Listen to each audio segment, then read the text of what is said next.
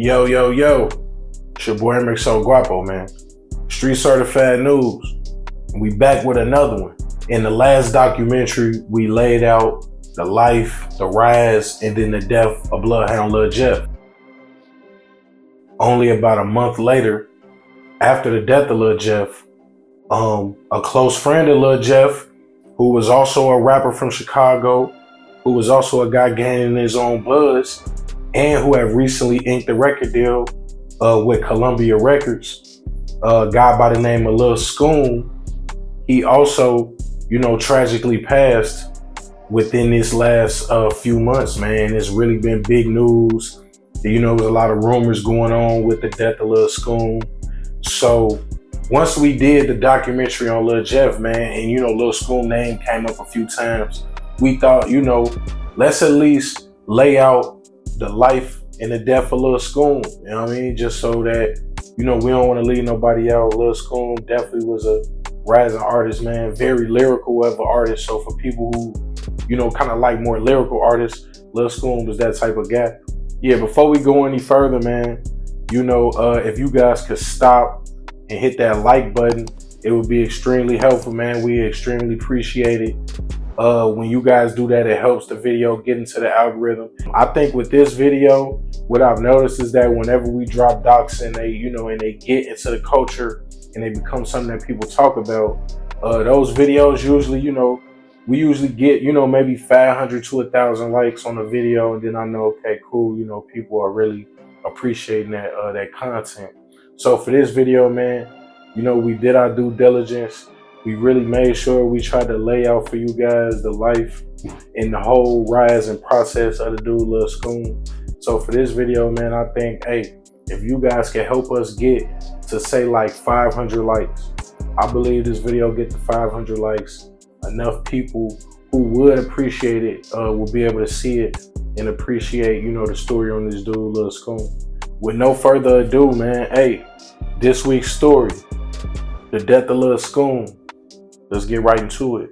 Assyrian Hogan, aka LIL SCOOM, was born on May 12, 2006 in Chicago, Illinois. SCOOM would grow up on the east side of Chicago in a big family. Having multiple brothers and sisters, SCOOM will remember good times at home, especially when he was young. Originally from 89th and Burley in the South Chicago neighborhood, LIL SCOOM at the age of 15 would join GME, a mostly stone set from over east, and gained his now famous name SCOOM by being one of the youngest in the hood to regularly pull up in different whips, albeit stolen ones. Along with GME, another group of mostly black stones, EBE, would only years earlier be the group that backed Rockford, Illinois rapper EBE bands. Throughout high school, LIL SCOOM would build his name over east for mostly stolen cars before eventually meeting Jeffrey Harris, aka Bloodhound Lil Jeff. SCOOM would go on to say in interviews that despite being both rappers, their initial connection wasn't on music with his friends. In April of 2023, LIL SCOOM would release his first official single, Pop Out, followed by a mixtape and his video for Gravediggers, which would be the first video SCOOM released that got him attention as a rising new rapper from the rack. With SCOOM's name in the streets growing, other Chicago rappers will begin to use the word SCOOM in their music, causing confusion among some fans. Some people in Chicago felt as if there was only one SCOOM, while others would feel that the word was Chicago slang, used to describe using a striker to go on a hit, therefore fair game to be used in their music. In January 2024, Assyrian Hogan, aka LIL SCOOM, would be forced to drop out of his downtown high school after two students, Robert Boston, aka Lil Rob, and Monterio Williams, aka Monty, were shot and killed in front of the school in a brazen broad daylight murder. After the death of Monty and Lil Rob, and the meteoric rise of friend Bloodhound Lil Jeff, LIL SCOOM would drop a number of singles, both solo and with his now famous friend, including Buttonland, SCOOM the City, and Running with Gravediggers.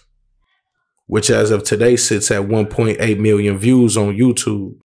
Being one of the best up-and-coming drill lyricists, and with multiple songs alongside Lil Jeff, who had already blown up, Scoom would sign a major label deal in relative silence with industry insider Jeff Vaughn and Signal Records.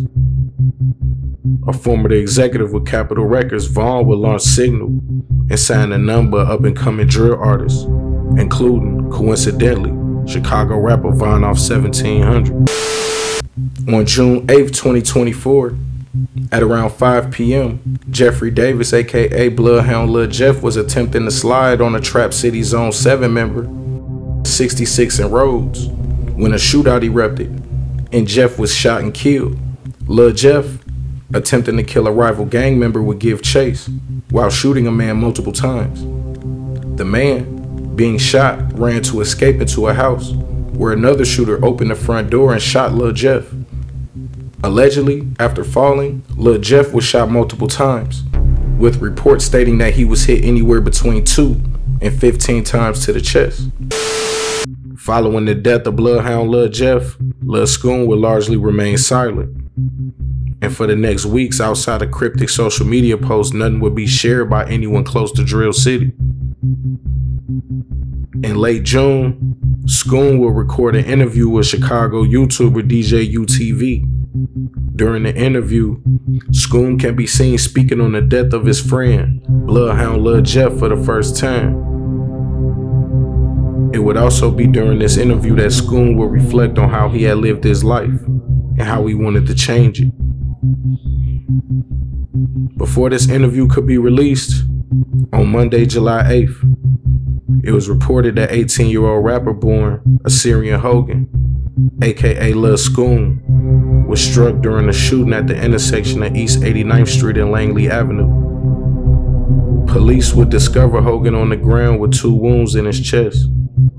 According to the Chicago Police Department, Lil Scoom and his friend Lil Will were together when they got into an argument with an unknown male. Will would later be found inside a car with gunshot wounds to both of his thighs. 602 Sam. 602 Sam. We're getting 24 rounds, 655 East 89th Place, multiple shooter, high capacity, and a second shot spotter for an additional 7 rounds at the same address, all coming from the side of the building. 10-4. 662 Charlie, show what's going on. Alright, 662 Charlie, units and 6 and citywide shots firing up 24 rounds, 655 East 89th Place, and we're getting additional 7 rounds that hit again. Side of the building, multi-shooter, high capacity, nothing further than I I knew the car would arrive at 662 Charlie, 655 East 89th Place. Following the death, Lil Scoom's mother shared a post stating that she had talked with him just 11 minutes before. She stated that at the time, Scoom felt uneasy, as if he sensed danger. While talking to his mother, Scoom would be in the home of his girlfriend, with her friend and his friend Lil Will.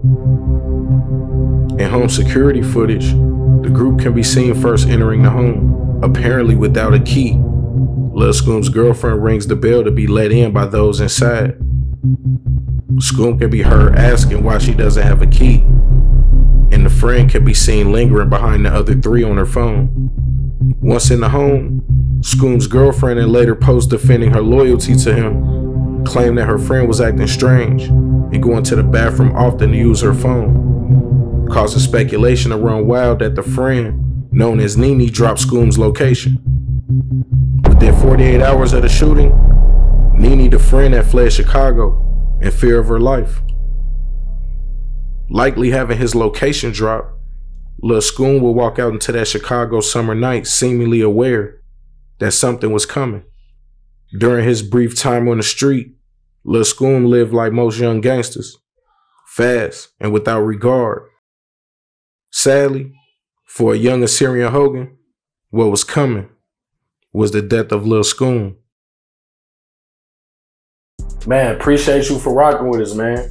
It's your boy Mixo Guapo, Street Certified News, the street's most reputable source for urban media, man. This story about Lil Scoom is very much, you know, close to Bloodhound Lil Jeff. It's a sad story. You got young guys living too fast, And you know, sometimes it means that their life end a little too soon. You know what I mean? Make sure y'all like, comment, subscribe, man. Keep rocking with us, man. Keep tuning in with the channel. Hey, we greatly appreciate all the support. Again, it's your boy MXL Guapo, man. Street Certified News. We out.